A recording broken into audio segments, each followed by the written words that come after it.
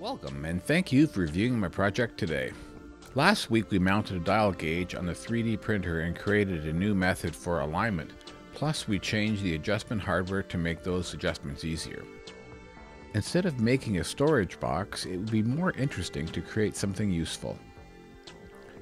There's a piece of lab equipment known as a dial comparator, an upright dial gauge, or a thickness gauge that is basically a dial indicator on a functional base with lifting handle that allows a sample to enter the measuring device. Once the handle is released, the measurement can be taken. What I've built here is a really simple version of the device. To keep it in that theme, it was created in Tinkercad. Actually, this is my first version. Only the base was reprinted, and that was to fine-tune the height so the adjustment brought the needle to the top of the dial. Well, this is a very simple project that could give you another use of a tool you already own. It's not a great tool, and I wouldn't use it where any great precision is required, but for the things I do often, like grading shims, it would work fine, and I like how it looks on my desk.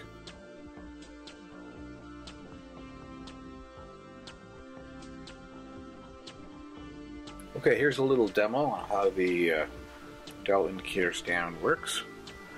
First, you make sure that the meter is zeroed out. Okay, we've got a good zero there. Take some samples. Here I've got a post-it note. And it measures almost 4 thou. You've got a gift card. And it measures about 35 thou. We've got another gift card, and it measures exactly the same as the last gift card, about 35 thou. And then we've got a business card, and it measures about 16 thou. There you go.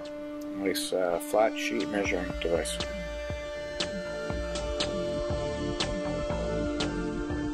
Thanks for watching, and please subscribe for more videos like this.